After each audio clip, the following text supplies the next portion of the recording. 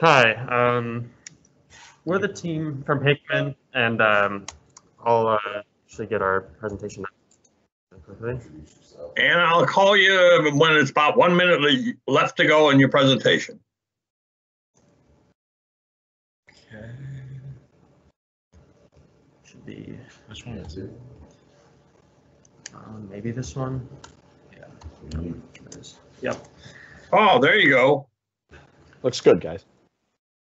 Go up to the first one.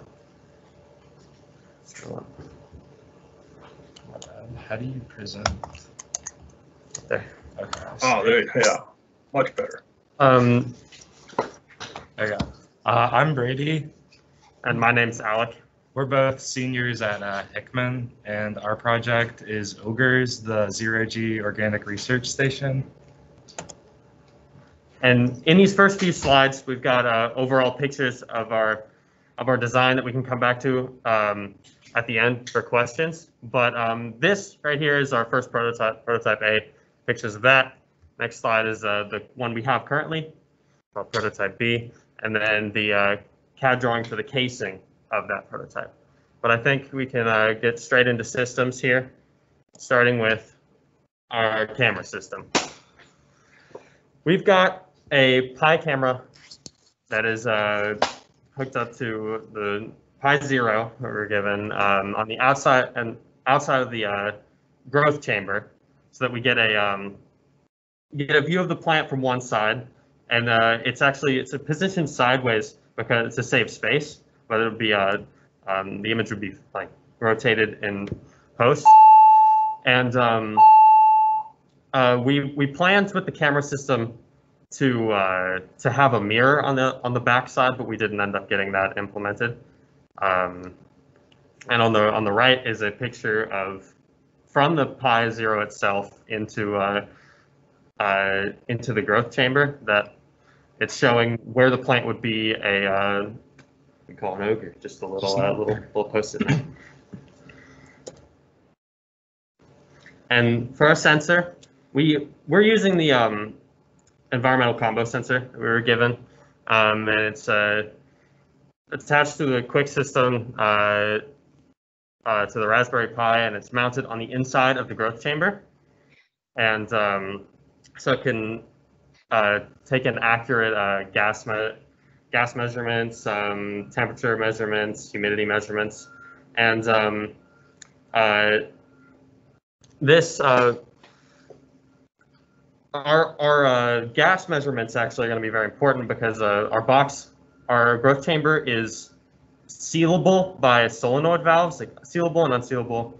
And when the box is fully sealed, the change in rate of the gas measurements can determine the rate of photosynthesis, which is going to be a useful measurement for experimenters. And down here we have a video of the data collection. Yeah. And actually the bottom two values that are coming from the CCS 811 read 0 right now, which is not accurate for CO2. Could be accurate for the volatile compounds, but that is we're not sure if that's due to the burning in of the sensor or whether it's an issue with code. And there's the sensor shown. For our air delivery system, we originally were assuming we'd be able to pull straight out from the cabin, so we had a hole on the side of our box. But now that we know we can't do that, we've adjusted by building standoffs into the box that we can mount our fan onto. We're using 2 solenoid valves and tubing that connects to the fan and to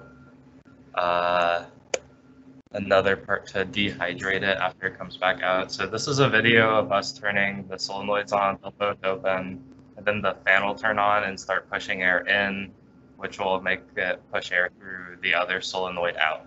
And this is our first prototype, which we used just the actual desiccant packet itself, and not. We'll show you in a second the casing that we made for it. This is a picture of the second prototype. As you can see, it's got the standoffs here, and it no longer has the hole. Yeah.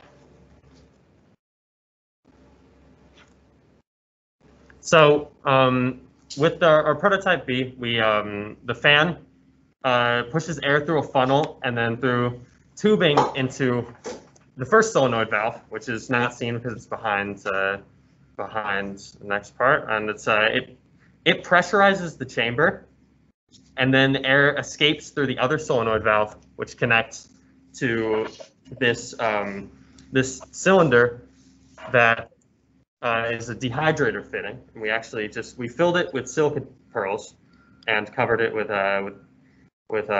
gauze to allow for air transfer through it and to stop the pearls from flying out of it. And this would make sure, this whole system would make sure that air is circulated through the growth chamber, but also keeping all of the electronics dry. And one benefit of this system of transferring air is that it also increases the transfer of water through transpiration. For the lighting system, we're using LED strips that are controlled by an Arduino. They're on a plexiglass plate here attached to standoffs on the top of the box. Right now we have 3 red strips and 2 blue strips on there just for like a basic growth configuration, but you could put whatever kind of strips you wanted on that piece of glass and then just like take it in and out or replace it if you want to do a different kind of experiment. Originally we had the lights inside just like stuck to the top of the box, but we decided to go ahead and use that room above for that.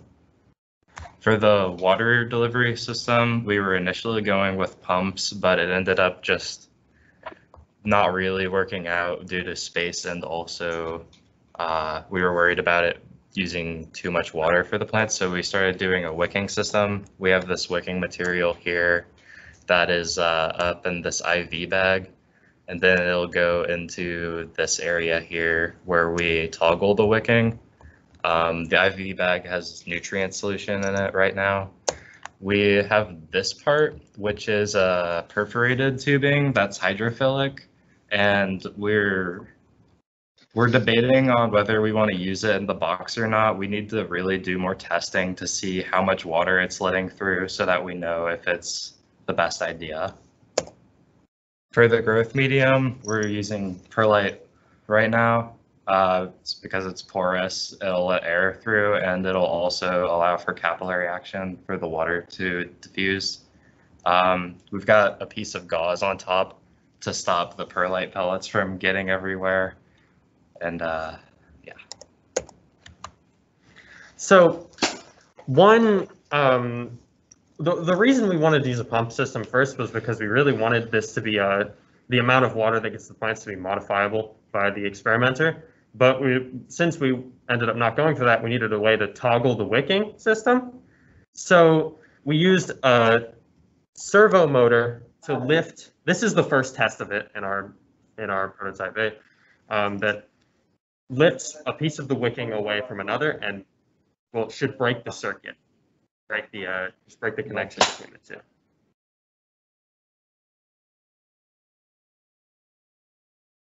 Just like that. And here is our new casing for it. On the left, we have it working in a similar fashion. Although now it's able to be contained, so water doesn't leak out when it's when it's working. And there it is in the reservoir part of our device. And it's right next to the IV bag that we're using as our reservoir. Yeah. And this reservoir, it contains not only water but also the nutrient solution that we're using for the plants. So it should our water system should take care of nutrients as well. And I think that's it for our project. Do you guys have any questions? Excellent job, team. Excellent job, team. So let's open up the floor for any kind of questions or comments. I like the wicking idea. Do you think there'd be any problem with the lack of gravity up in space to do that wicking?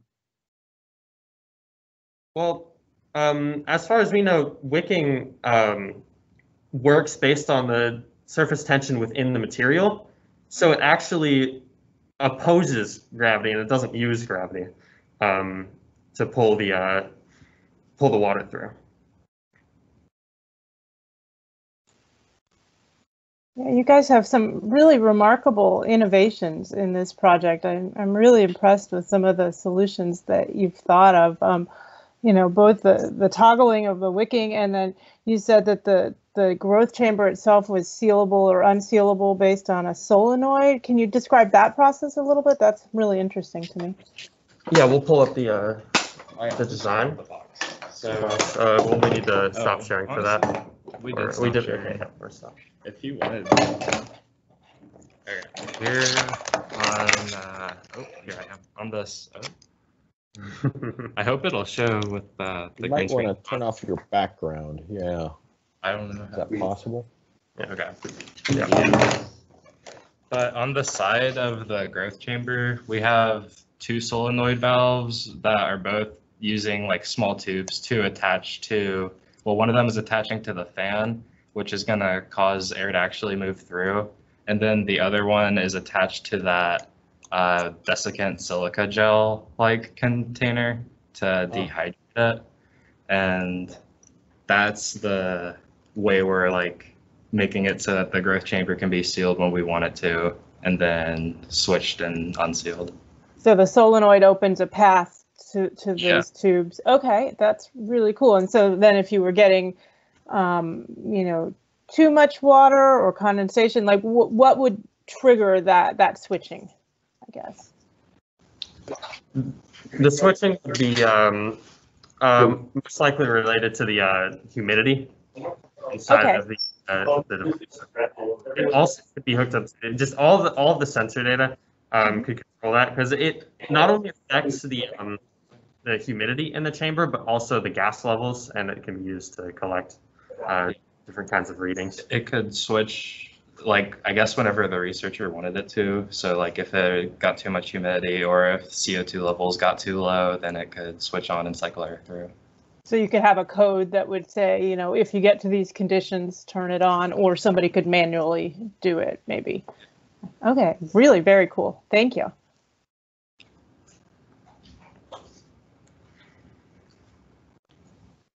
Excellent. Any other questions or comments? Hey, you guys, my questions have been answered, but congratulations on a great job there. You know, some of your solutions are really, really interesting and excellent. So good work. Thank you. Thank you. Yeah, I just want to pile on. Breaking the water connectivity with the solenoid was really creative, and want to commend you on that. That was really cool. Thank you. Thanks a lot, guys.